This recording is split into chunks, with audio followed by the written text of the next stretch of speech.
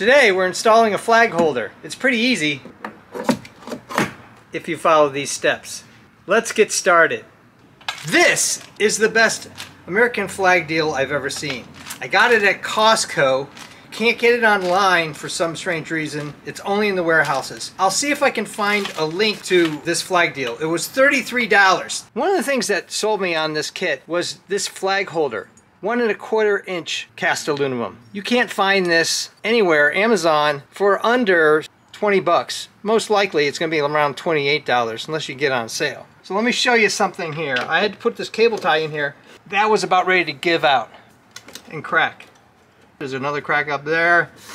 Wasn't gonna last much longer, so it was time for a new flag anyway. I just weighed this, it's 11 ounces. This is probably gonna outlast the flagpole. It probably will be on the house 100 years from now. This is built to last. I've put my new flag in my old flag holder just to make sure that I'm in the right place under the house.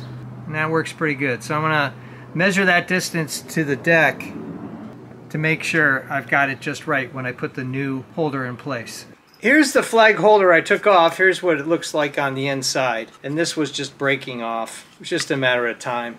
So I guess I'm pretty impressed that it lasted as long as it did, 8 to 10 years. And look at the size of this hardware. Holy crow, that's a serious bolt. We're gonna hold on to that because we can reuse that for some other project. There's 4 bolts of this plastic holder and there's only 3 bolts of this, the smaller stainless steel screw. Should be okay, but you gotta wonder why they downgraded on the hardware that much. I don't know if they were overcompensating or what, but jeez. I marked the holes with a mechanical pencil, and then I center punched the holes to give a nice notch to start a pre-drilled hole so that it's gonna make it easier for the screws to go in. I'm using a 3/32 inch drill bit. That's the shaft of the screw, and it allows for threads.